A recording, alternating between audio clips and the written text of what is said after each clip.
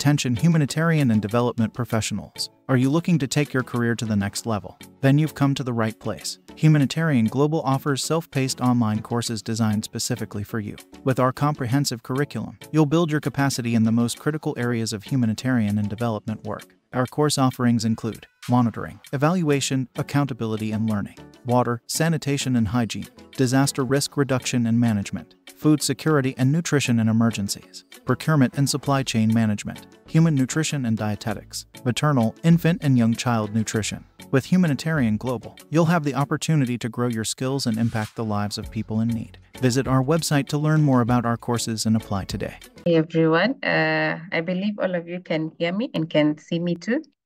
Thank you for joining this webinar. We truly appreciate that you've taken the time. Thank you, Isaac, to just join the session and getting to learn more. Today, we will be looking at writing a winning proposal, looking precisely on donor research and prioritization. And we truly appreciate that you've taken the time. My name is Sheilah. What can I say? Yes, I'm the academic registrar at Humanitarian Global. So if you join HG, you'll find us there, just trying to make sure that whatever you really want to study, you'll be able to gain from us. So thank you for joining. What we will do is, first of all, we will start with introductions. I'm seeing a lot of us are complaining about sound. I believe all of you can hear me. So we will start with introductions and then just a brief of the course that we do, and then finally we get to do the training for the day. So welcome. I'm seeing a lot of people who are introducing themselves. So I'll just do a shout out to most of you. Jock John, Karibu Sana. I'm seeing who else is joining? Hello Amid, hello Abdirahman, hello Bilan, hello Innocent, hello Barak, hello Mohammed. All of you, thank you so much. So if you put your name, I'll definitely do a shout out to you as well.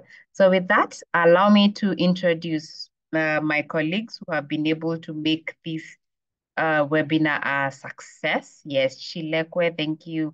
Thank you, Daniel. Thank you, Whitney. Wow, that is nice. Thank you, Adebe Evans. Welcome.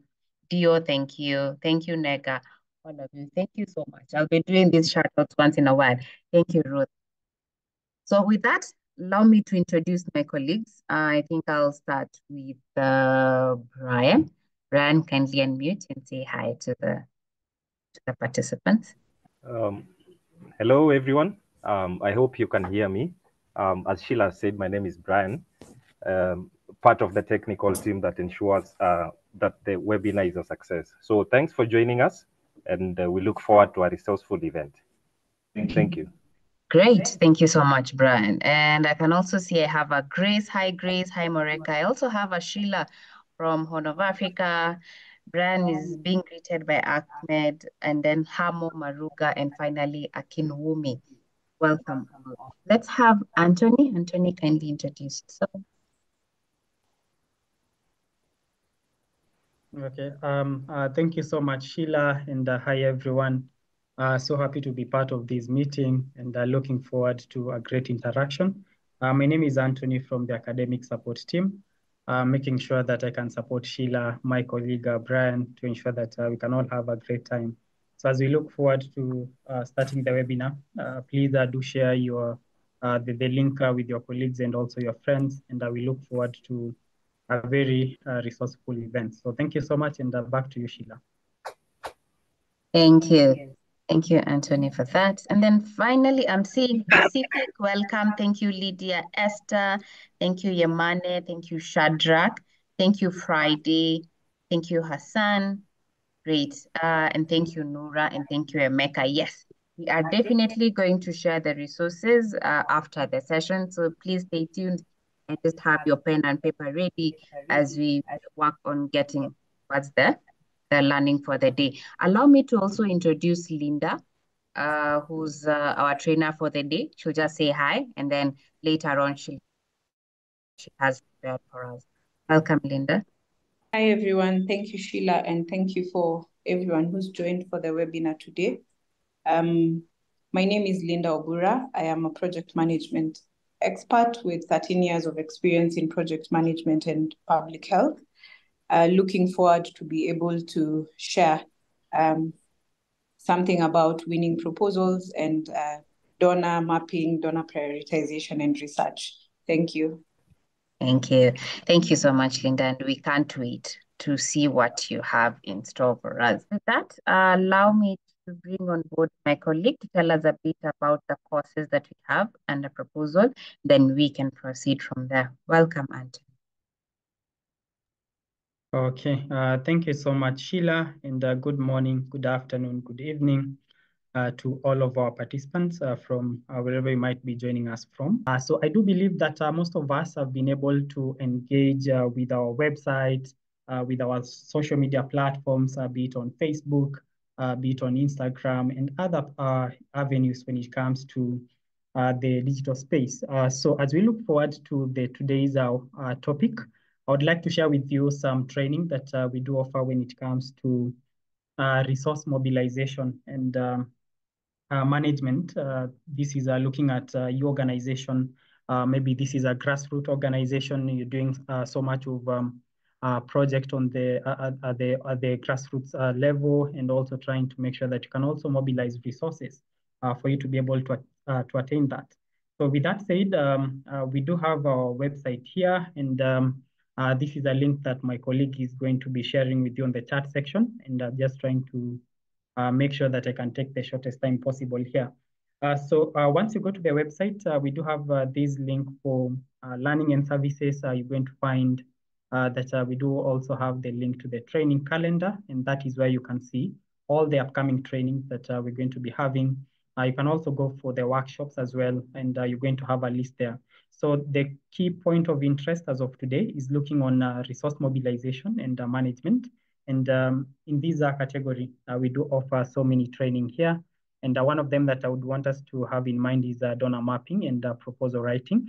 So today, as we look at donor research and prioritization, I would like us to also have a look at what we do cover, because this is a 1-hour webinar.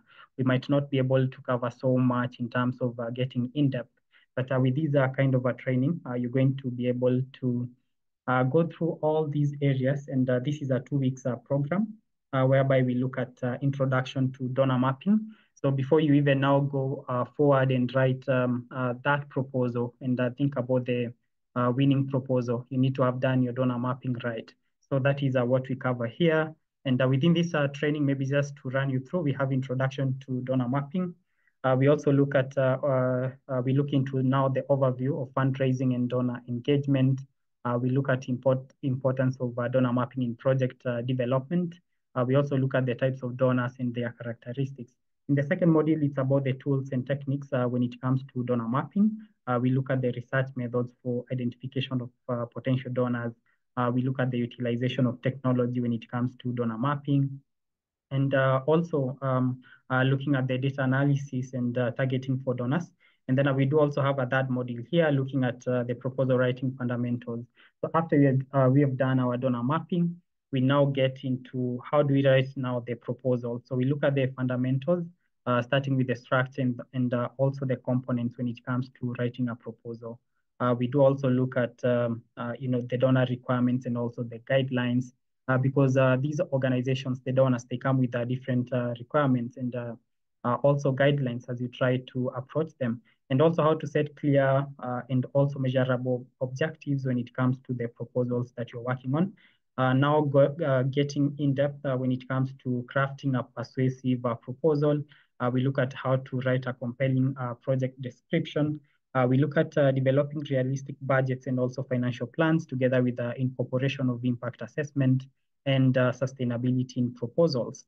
We do also now look into how to tailor the proposal to different donors.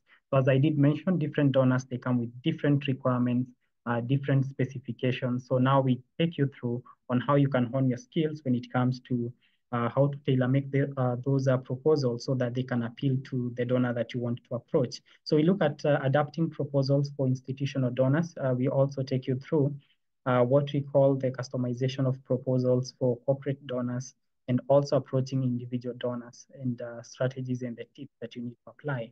And then lastly, it's about communication and relationship building with donors. And here we look at the effective communication strategies in fundraising, how to build and maintain positive relationships. So we talk about donor retention. It's very key, and also addressing donor concerns and also feedback. So this is a 2 weeks program. And for this 2 weeks program, we do have the outline as I have taken you through. And for you to register for this course, we're going to be sharing with you the link on the description, on the chat section, sorry. And then you can see the applicable dates for the on-site one. You can come over to Nairobi. You can let us know what is the inquiry as per your, or maybe the needs as per your team, and then we can be able to custom make this program for you. And also you can do the program online. And this is going to take a period of 2 weeks, and you can see the applicable fee. So lastly, before I can bring on Linda, as I try to rush against the time now here, we do have how to write the winning proposals as a standalone course. And this is a 1 week program. And here, maybe just to run you through, it's all about how to draft now the winning proposals. We look at the introduction, and we start by looking at the donor requirements again. We have the different formats when it comes to writing the proposals. We look at the guidelines and also the formats. We talk about project development and proposal writing, concept note, and also the pitch deck, and also the components of a funding proposal. And then secondly, now we look into how to write it, and we started looking at the different components of a proposal. That is the introduction. We have the problem statement. We have the project justification, that is the rationale, project design, implementation strategies, project monitoring and evaluation. We have risk management, project management, cross-cutting issues in proposal writing, work plan, organization capacity, and also the budgeting aspect, which is very key. And then lastly, now we try to benchmark with some of the best case studies when it comes to the best writing practices when it comes to proposals. So we take you through the common mistakes made during proposals and how can you avoid them, and also the tips for successful proposal writing, together with some of the successful case studies that we can try to draw from. So as we look into that, I know Linda, she's going to be delving more into some of these components. This is a 1 week course, and we look forward to having you on board. You're going to find all the registration details there. And the good thing is that we do have this course, the next class starting next week. That is from Monday all the way to Friday. And the timing for the class is 7 p.m. to 9 p.m. East African time. It is a 2-hour class, and that is via live Zoom class. And the cost is 300 USD there. So if you're interested for you to join this class, please drop us a message on the chat, and we are going to get back to you. So with that said, we do look forward to having you on board, and thank you once again. Feel free to interact with our team, ask us questions, and we're going to guide you through. So thank you so much, and back to you, Sheilah, and sorry for taking too much of your time. Great. Thank you so much, Anthony, for that. I believe you've already done a lesson, and you've made Linda's work very much easy.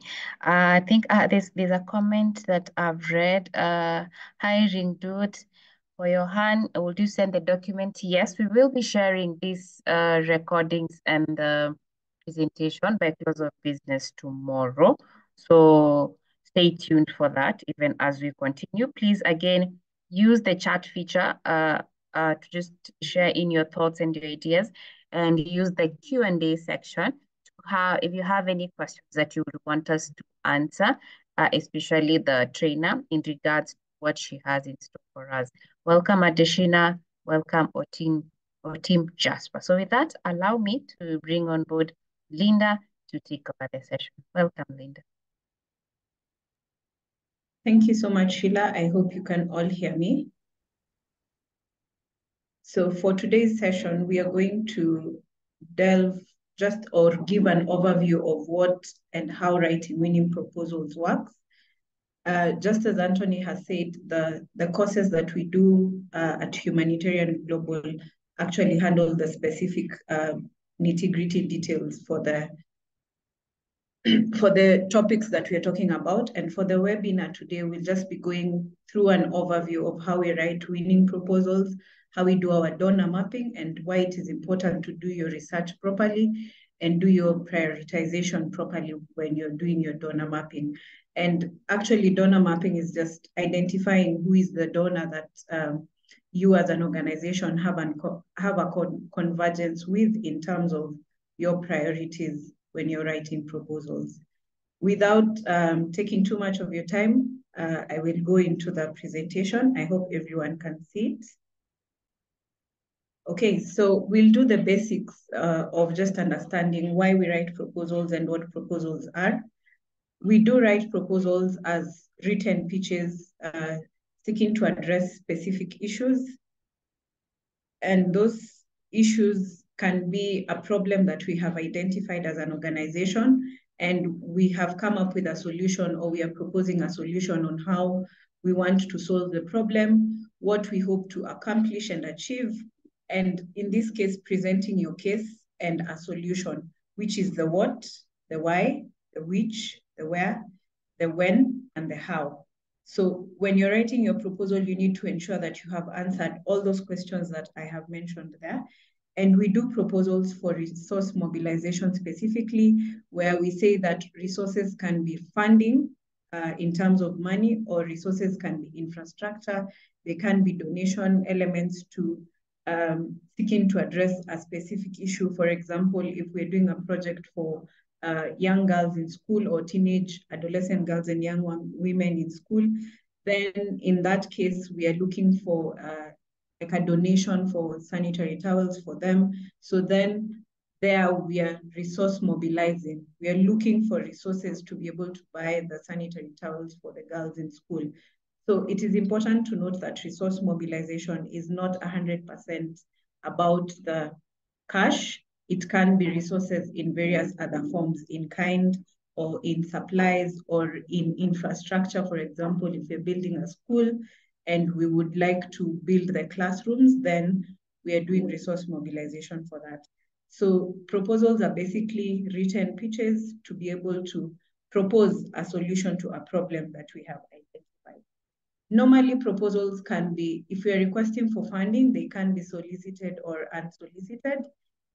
Solicited in terms of the development partner or the donor has requested for proposal.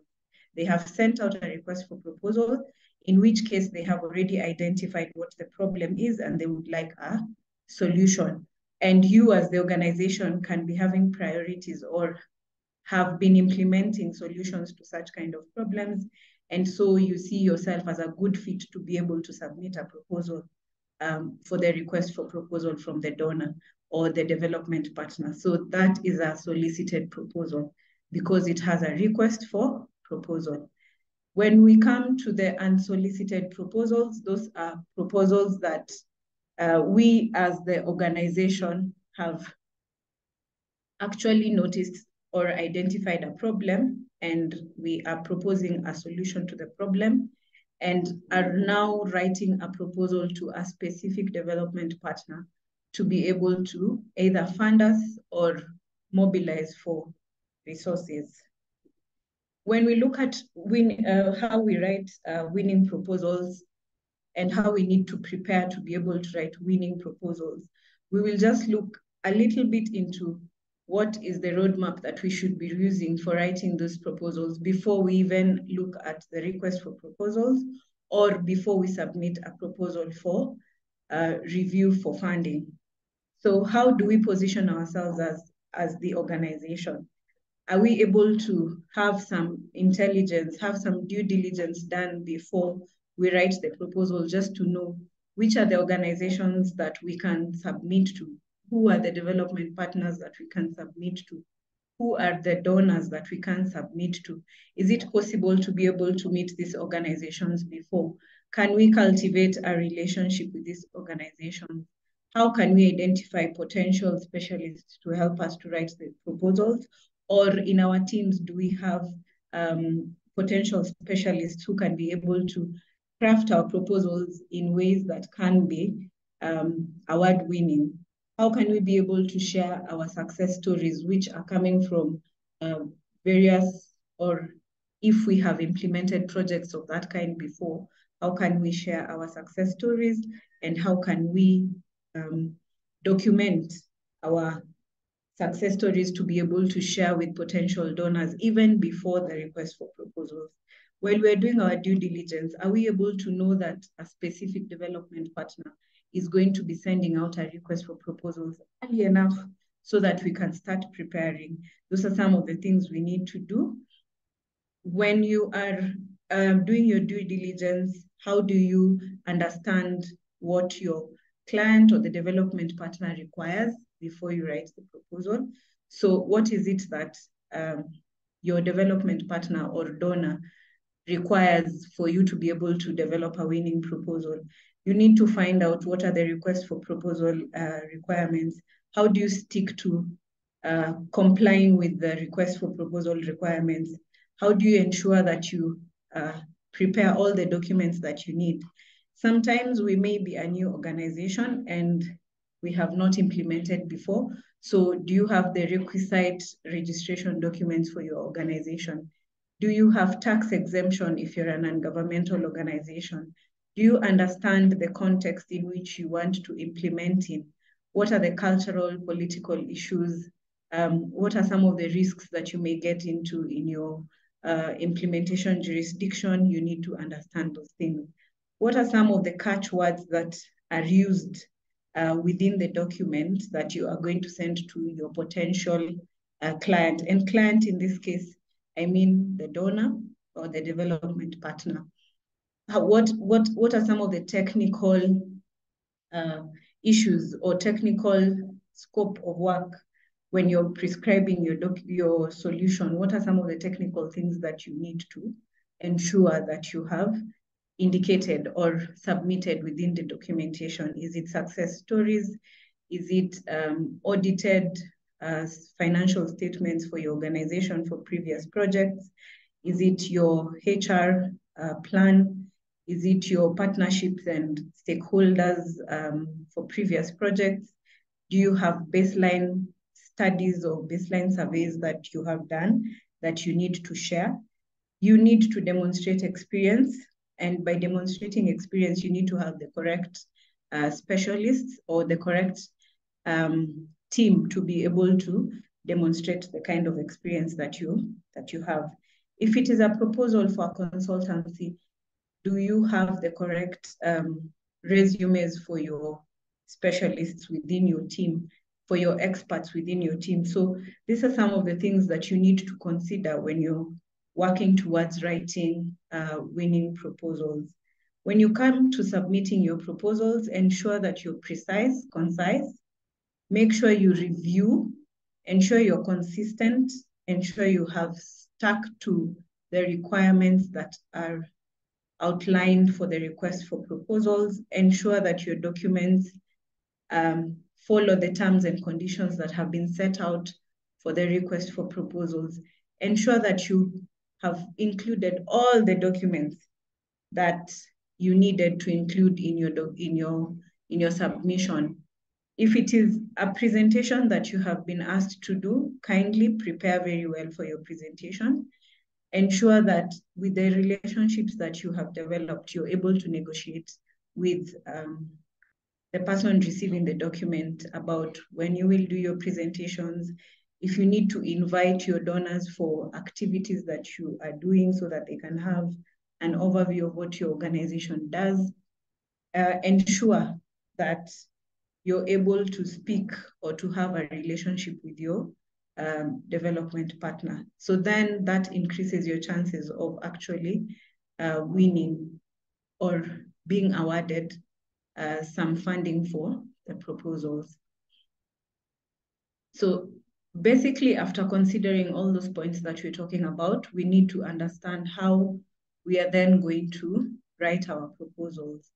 And for writing winning proposals, you need to be able to give a particular timeline or give yourself time to be able to do your background research properly, be able to do your due diligence properly, and give yourself time for doing the project description. The project description is where you answer all the questions I was talking about: the what, the where, the when, the how, and the which.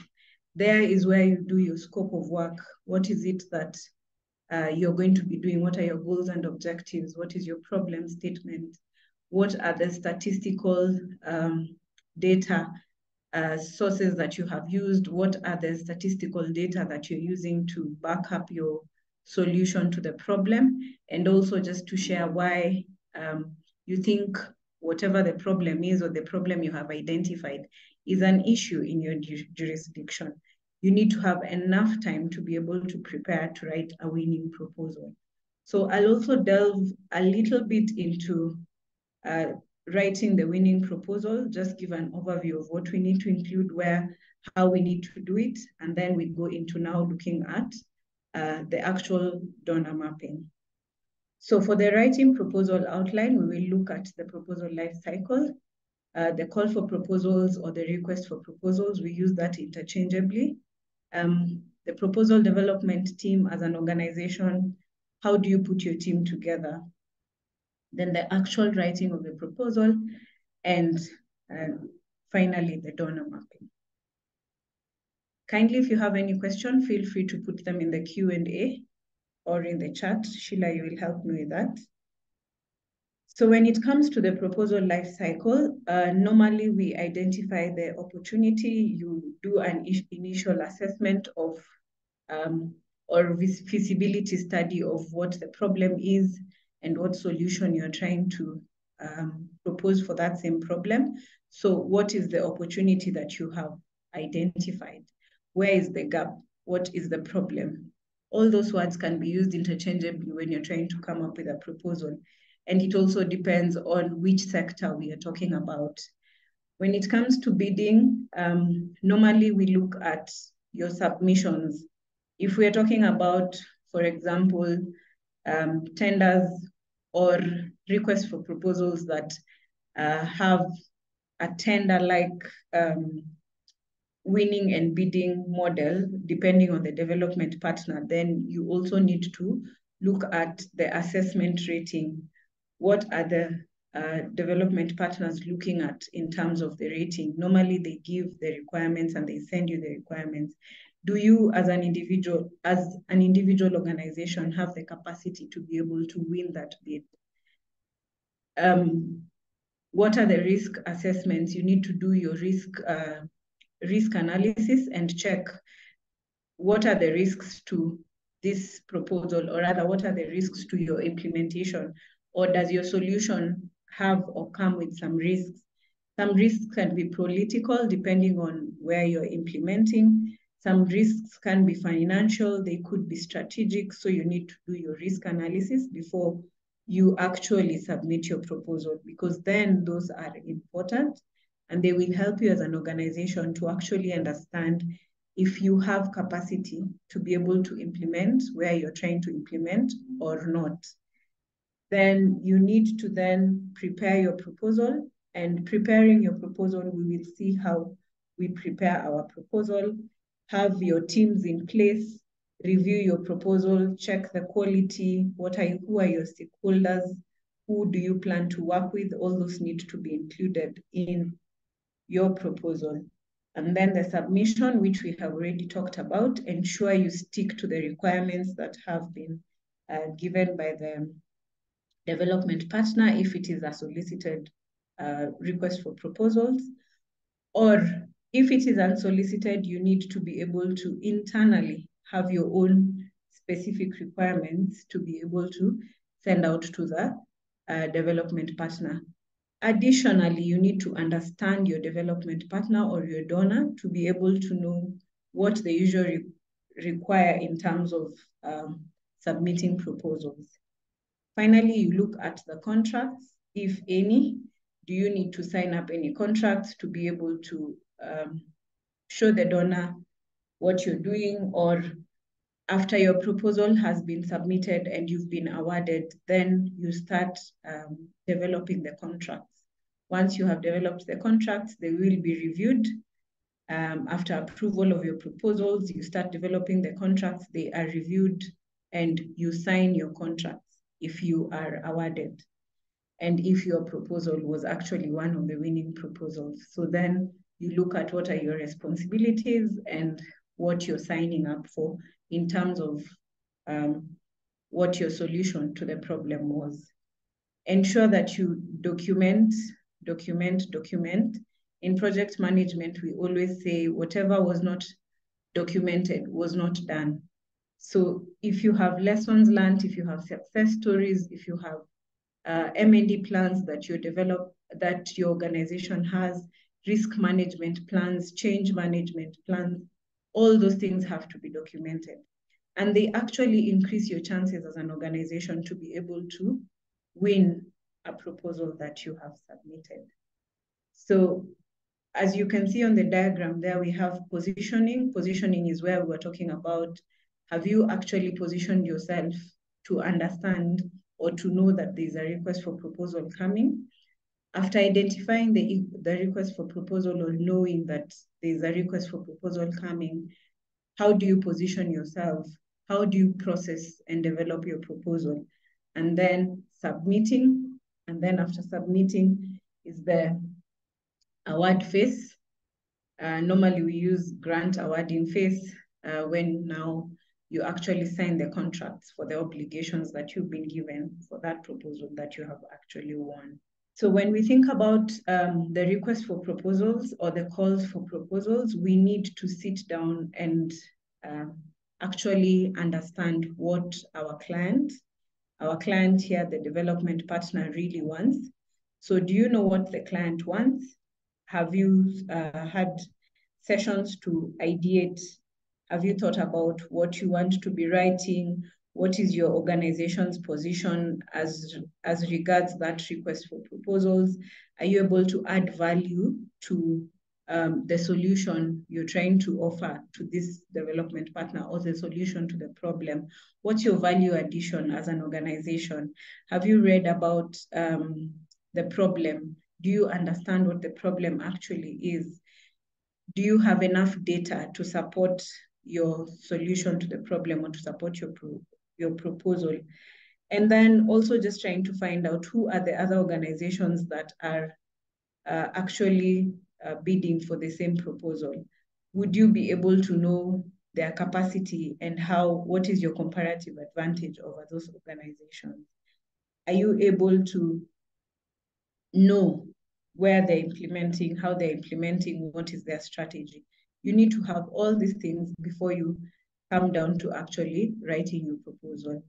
I had mentioned before that for the proposal writing and to be able to have a winning proposal, it is important for you to have a proposal development team where you have specialists from your team. You look at what are their capabilities, what are their expertise, and how do they come in to help to be able to write a winning proposal. Normally, you have the program, people from the program, you have individuals from the finance team, you have individuals from the monitoring and evaluation team, you have individuals from your, if it is supply chain involved, for example, if it is a solution that is offering products, you need to have those people so that then when you're writing a proposal, it is strong enough. You have expertise from finance to be able to help you with the budgeting, ensuring that you have budgeted for all costs that are going to be incurred during the implementation of that project. Secondly, the monitoring and evaluation team are able to help you come up with a monitoring and evaluation plan or structure or M&D documents, tools and templates that are going to be used for monitoring and evaluation of your project. How do you propose to monitor your project? How do you propose to evaluate either mid-term, short-term, or long-term evaluations for your project? So all these people are important. You need to have clear functions. You need to have clear duties and roles regarding the number of individuals that you want in your team. But make sure you do not leave anyone out.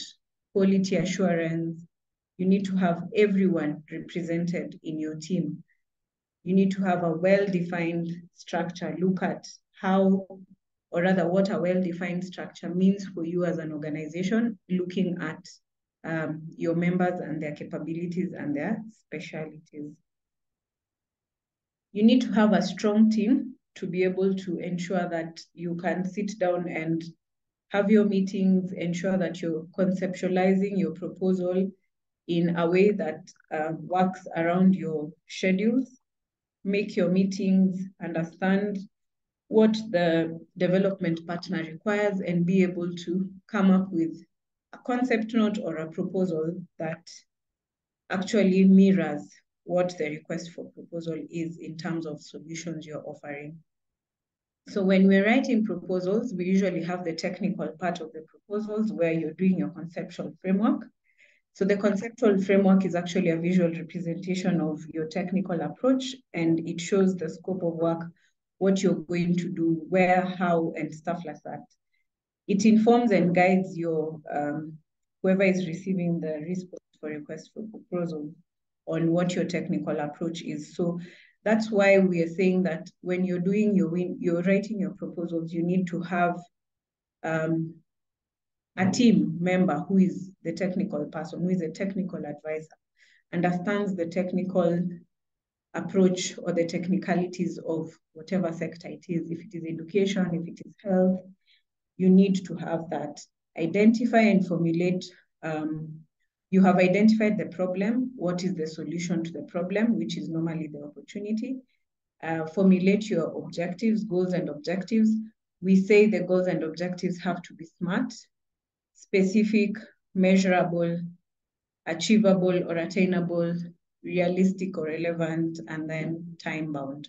Ensure all your goals and objectives are around being SMART. What are the activities that you are going to implement, and what are the results?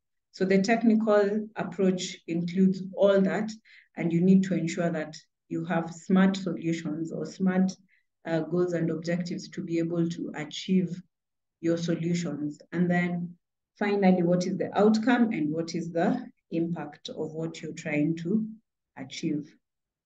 I think we have spoken about identifying the problem. We have spoken about the statistics, the data that you need to use. We have already spoken about the solution in terms of what the goals and objectives are supposed to be. So who is your target group? Who is the beneficiary? How will it be implemented? What is the timeline? Where? Who will manage the process? How will the process be managed? How are we going to ensure sustainability? What if the donor leaves or they pull out in between your implementation? How are you going to handle that? So your objectives have to be SMART, just as I have mentioned. Specific is what solution are you offering? What exactly is the project going to provide?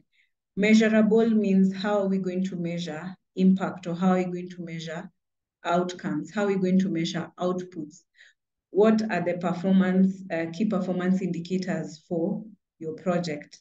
Is your project achievable? Is it attainable? Is it realistic?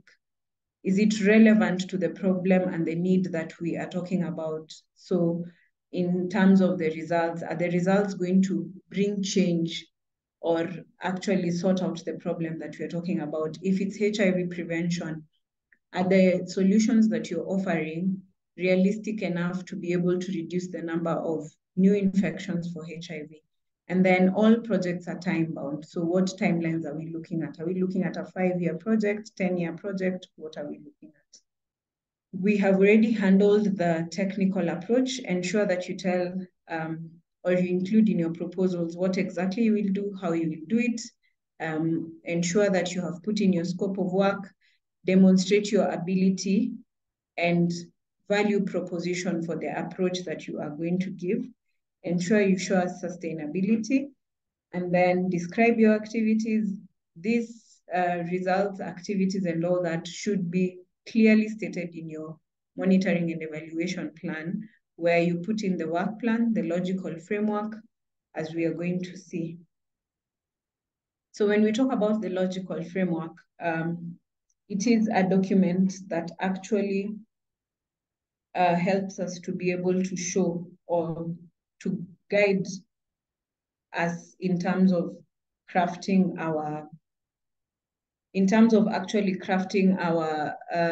project. It gives a logical linkage to how us as an organization are going to be implementing the solution to the problem that we have we are proposing to solve.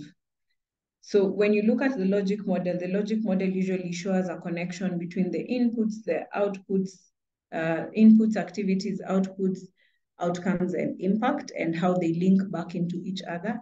And the logic model also helps us as an M&D tool to be able to answer the question of why we are doing what we're doing, what are the assumptions that we have made in terms of our implementation or in terms of our solution to the problem.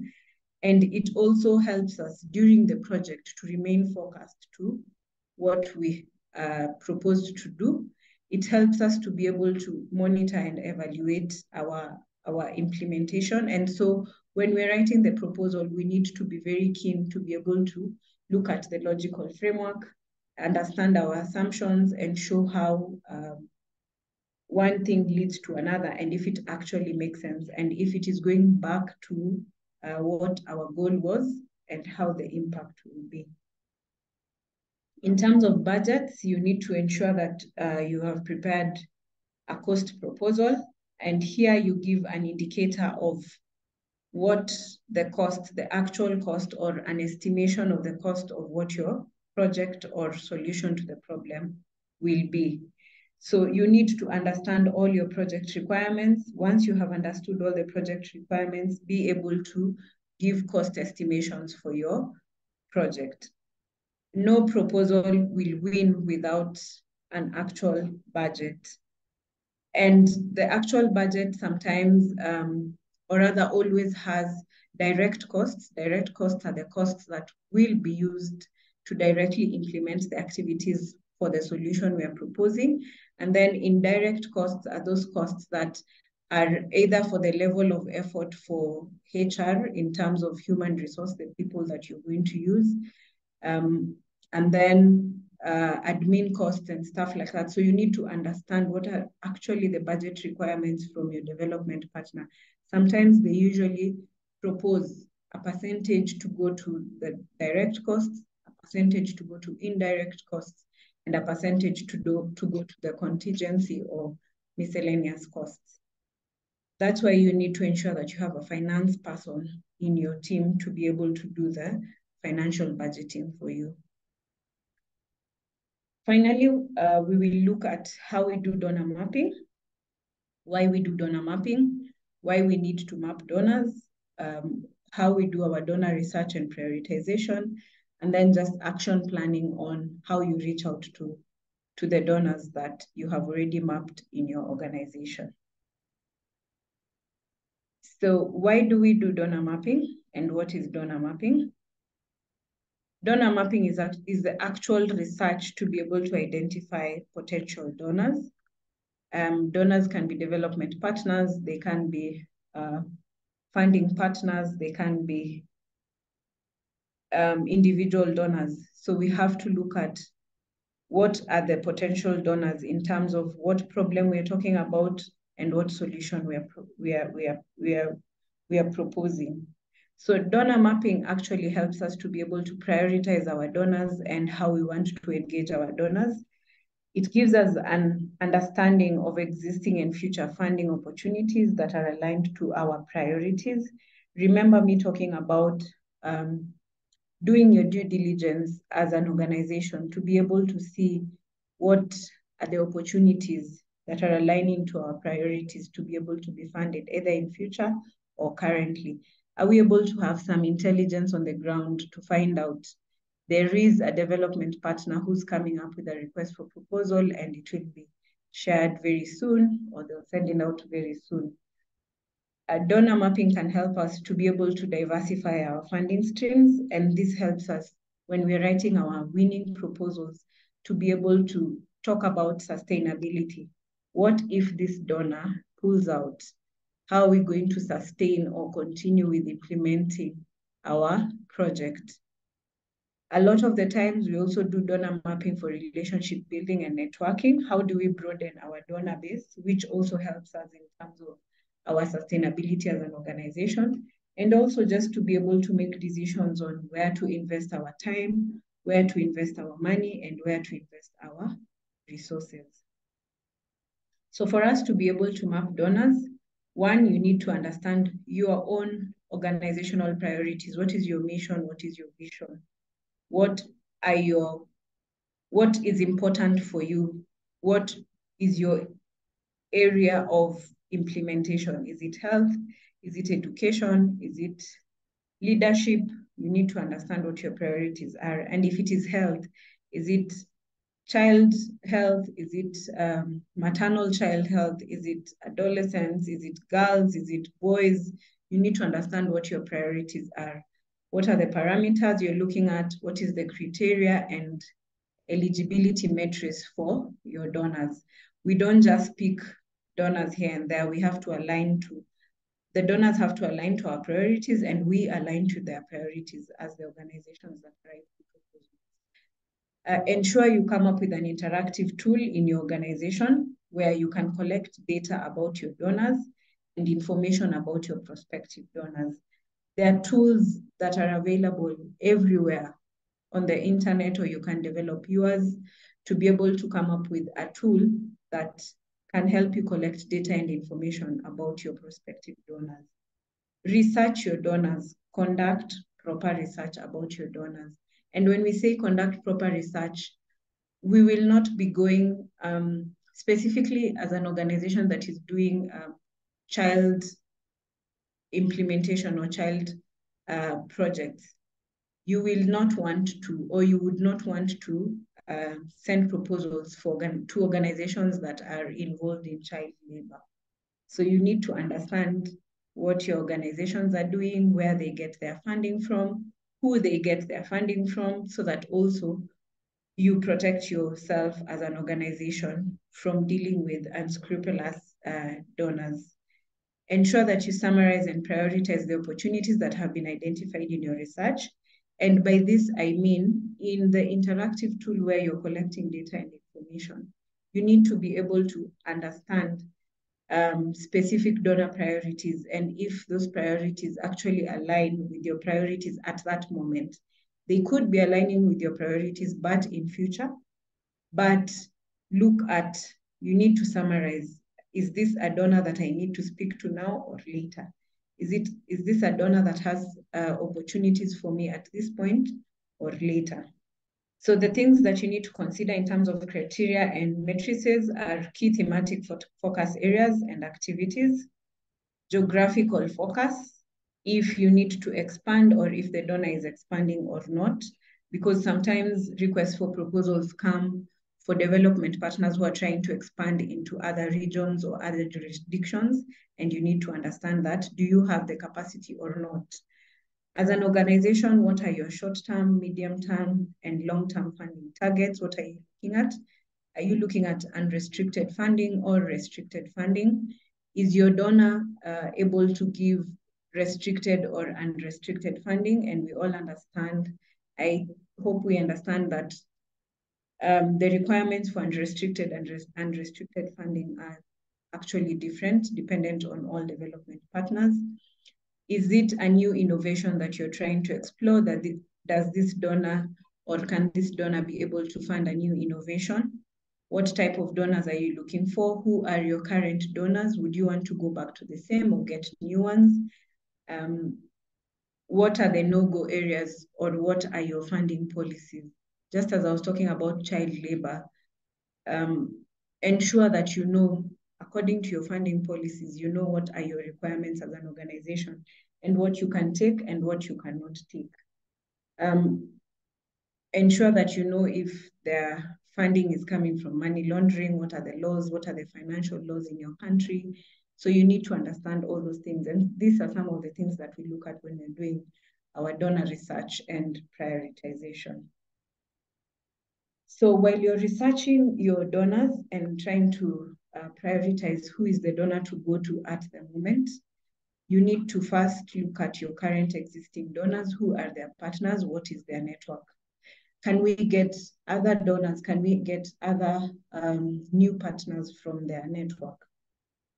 Discuss, have a relationship.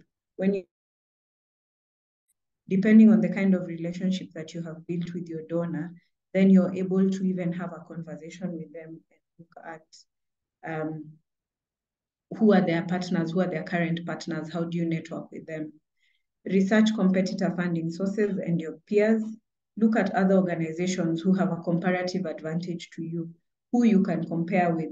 What is their value proposition? What is your value proposition? Do they have donors that you can reach out to as their partners? Do your due diligence. Look at your internal stakeholder network. Find out, can we get other partners from the internal stakeholders? Are they able to refer you to other donors? Are they able to help you with your donor research and just doing your due diligence? Ensure you have a team that is doing your donor research and prioritization. Currently, we have common portals and databases that are able to give us all this information that we're looking for. Some of these portals are actually paid for, so look at which portal has enough information for you and a portal that you would want to invest your time, energy, and money so that you are able to get a network of donors. Ensure that you prioritize your donors as per the research that you have conducted, vis-a-vis what your current and future priorities are.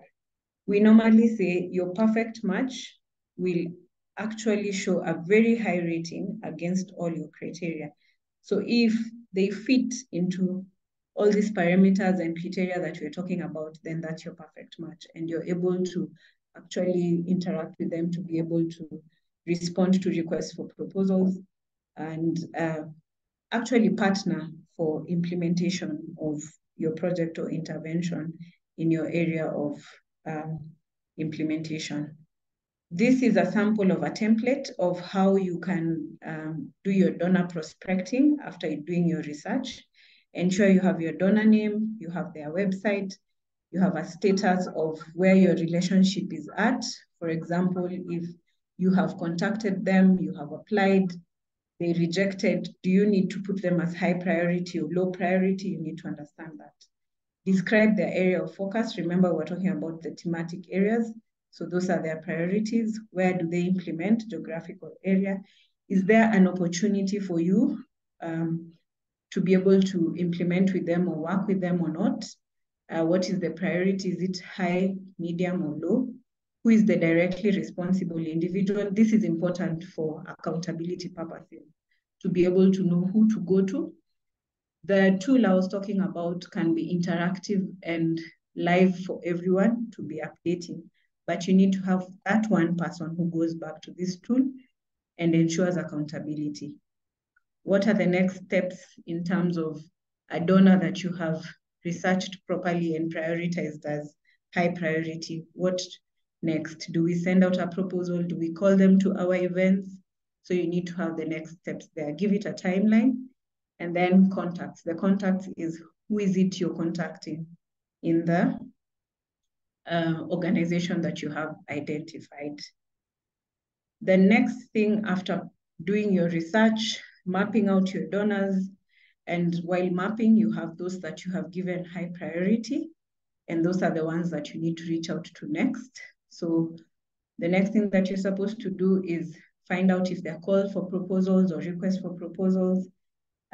Get your team to be able to, or set up a team to be able to draft the proposals or the concept notes. Ensure you set up networking meetings. You can have thematic discussions. Invite the partners to your program events just to be able to ensure that you have created enough awareness to those partners about yourselves as an organization. Ensure that you send out organization introductory emails with the organization information. And just as I said before, ensure you assign responsibilities with timelines for what you're going to do for your plan. Who is responsible? What is the timeline and what are they going to do? And if it is proposals, ensure you have enough time to be able to ideate and design your proposal. Finally, ensure everything is simple, precise, and concise. Even when you're researching, ensure you're very keen, precisely, what do you want? Invest your time and resources. As I was talking about the donor databases, look at which database is important for you and aligns to your priorities. Use practical and accessible tools that you can use to be able to key in your data about the donors that you need. Ensure you have your alerts and reminders. Sometimes we have a list of donors and we have forgotten that we needed to send out an organizational introductory email. So who is the person directly responsible? Can they be able to set up alerts and reminders?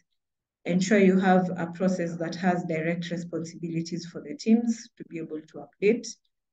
And finally, for donor research and prioritization, network. Build the relationships. The relationships are important. The relationships actually bring forth partnerships for implementation. Thank you very much. I will handle questions now. Sheilah, you can guide me if there's any. Yes, thank you so much, Linda. That has been really interesting, and I'm happy that we're getting very good comments of how they have really learned a lot, and it has been quite a very interesting webinar. I'm seeing time has so much gone, so I will just ask maybe at least 3 questions, and then the ones that we've shared on chat, and then I'll give at least 3 participants to also ask their own questions as you continue. Maybe you can also help me as we move. Which is better to map donor? Which is better to map donor before writing proposal or after writing a proposal? And maybe you can answer that with how is the proposal different from the concept note or the expression of interest? Then what are the main contents of a concept note? I'm sure that you'll not be able to cover much, but just highlight. Then Abdullahi will join us in our proposal writing to get the very main essence of a concept note. Yes, Linda. Okay. So I think I've answered the question about when you do donor mapping. It is important to do donor mapping before you write your proposals. However, donor mapping is a process that it doesn't have an end because priorities can change and implementation of, or rather solutions to problems, or we come up with solutions to problems consistently. So you can't say we are done with the donor mapping exercise. It is a continuous exercise. Okay. Sometimes thank you. we as partners do not do donor mapping and go straight into proposal writing. That is fine. But for you to be able to actually get the correct donors, it is better to do donor mapping before and then make it a continuous exercise. Okay. Thank you. Thank you for that, Linda. So Innocent is giving a comment. Recently, most donors discourage contingency budget. So maybe you can just give a tip, but he believes a lot of donors nowadays discourage contingency budget. And then Edna is saying, is it possible to prepare and submit proposals to donors when call for proposal is not released? Say there is a need at the community and the organization is looking for donor support. Yes, it is possible. You need to be able to, you can submit proposals to donors before they call for proposals. Those are the ones I was calling unsolicited funding proposals. So there's no proposal, but you have seen a need and you have a donor who can be able to support, so you can send it out. It is possible. Okay. The other question was about, you were talking about, sorry, the first question before this one. It was just a comment, like how donors nowadays discourage. Yes, it is because of misappropriation of funds. But for donors who still give contingency funding, they usually give a very small percentage of your budget to be for contingency. And that contingency budget can be able to support if you run into a financial risk, for example, that put in your risk analysis or risk management plan. Or it can even handle the inflation that's going around, that's global at the moment. Okay, makes sense. So another one, I'll try and combine these 2 questions. I have seen many approaches to writing proposal based on different donor requirements. So is there any best approach that we can select among them? And also, are there specific structures that you use for conceptual frameworks for RFPs? Someone had mentioned RFPs is request for proposals, right? And can the concept frameworks be diagrammatic as well? Yes, the concept frameworks can be diagrammatic. When you're doing concept notes are usually very short documentation, or rather very short proposals. They can be one-pager, so you can use diagrammatic representations. Specific structures and requirements always depend on your donor. Ensure you fidelity, or you stick to your donor requirements for the approach to writing your proposal. Normally, there's a general approach, and sometimes you see approaches mirror each other. So it depends on your a lot and what approach they'd like to choose. Okay. Thank you for that. So I think I'll give a chance to the attendees to be able to ask their questions. And as they prepare, I think I'm seeing we can give a chance to Shadrach. Hi, Shadrach. You can ask your question. Hello, Shadrach. Yes, I'm getting you. Thank you so much for this wonderful presentation. We have learned a lot. To me, it is just appreciations. I don't have much questions. Most of the things that I would wish to ask have already been asked by my colleagues in the chat box. Otherwise, thank you so much, and I look forward to always learning more and more from you. Thank you. Okay. Thank you so much. Yeah. Thank you, Shadrach, for that compliment. Again, not only just questions, we also love compliments, suggestions, and anything that we can try to improve. Let's have Leila Paul. Leila Paul. Leila Paul. Hi, Leila, you can unmute and ask your question. Hello. Thank you so much. I'm so glad and I'm enlightened by the session that we've had today.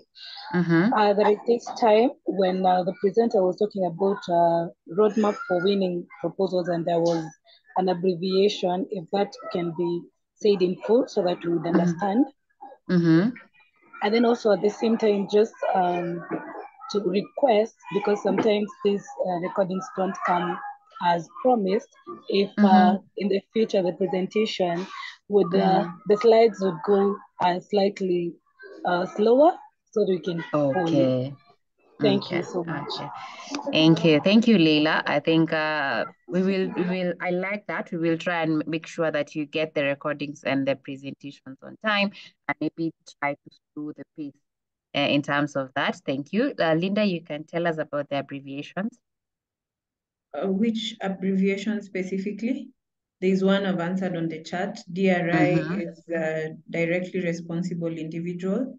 Good. Directly responsible individuals. Leila, you have a specific one that you want clarification on? Yes, when that slide that contains roadmap for winning proposals, there was before shortcuts. RFP. Or shortcuts for winning proposals before RFP. Let me just check. Yes. You said on the slides for roadmap shortcuts to winning proposals. Yes. Okay, just a moment. RFP is request for proposal. Before RFP, that's request for proposal.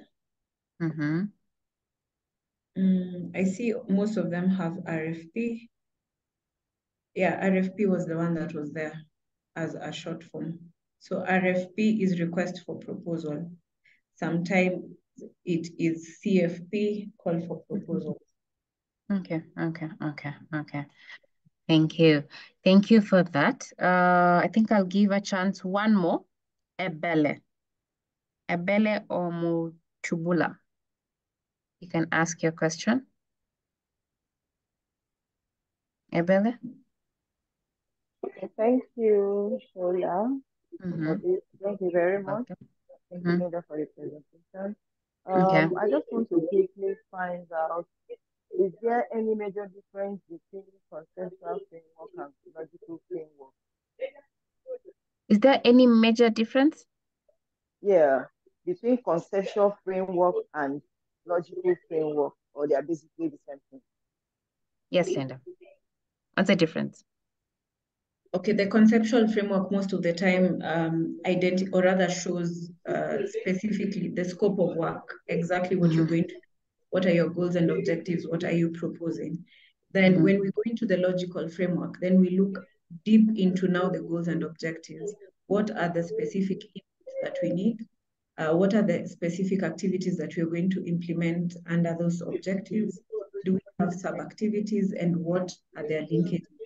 So the logic model actually shows you from your goals and objectives, from your inputs into the specific activities that are your goals and objectives, and what they lead to in terms of the outputs, the outcomes, and the impact. So the logic model is where you plan out your specific implementation of the project, and it gives you a graphical view of how you're going to implement your project and what your results are going to be. Okay, thank you. Thank you for that. Let's have Obura Mushivi. Yeah, I just wanted to appreciate the presentation and also the participation of all.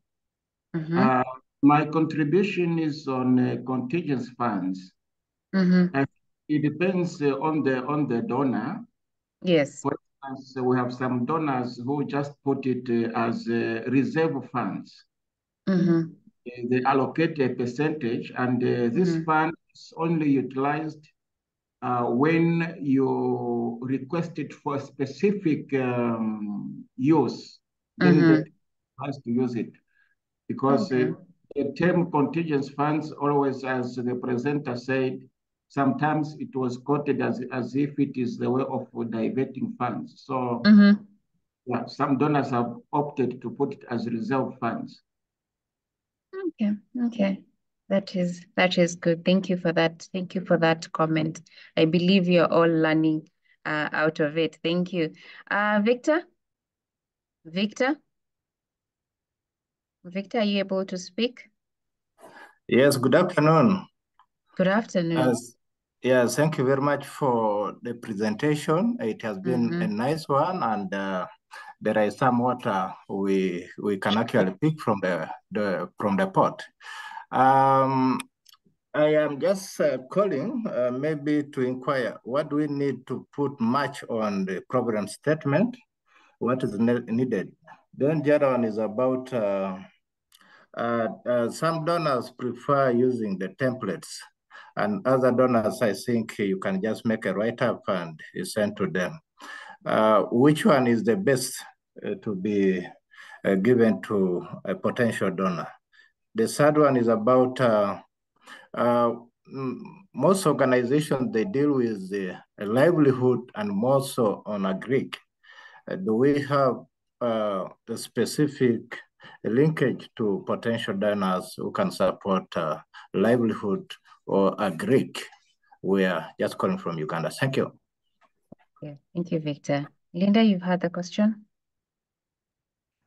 I didn't get the first two properly, but the third one, yes, depending on, you can look at who are your existing agricultural livelihood development partners at the moment, look at their network, and be able, also online, you can specifically search for agricultural or livelihood development partners. You will actually get databases for those kind of partners. But the best place to start is who are your current donors or who are your current development partners, and who are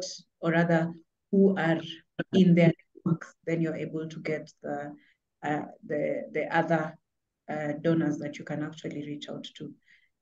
Secondly, you are asking something about what is better. Please repeat the second question. Hello. Yes. My first question was about the program statement. What do we need to detail in the program statement? In summary, then two, it is about networking with potential donors who are supporting agric or livelihood. Maybe you have a link as being a person who is well exposed and have some network, maybe you can give us a link to maybe potential donors. We can actually make a write-up on proposals.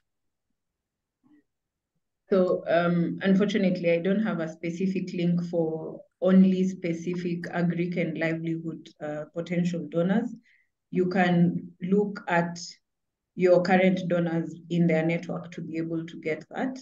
The problem statement in a proposal normally is a summary of what is the issue you're talking about, or what is the challenge, what is the gap, and then what is the solution to the problem that you have stated in that case.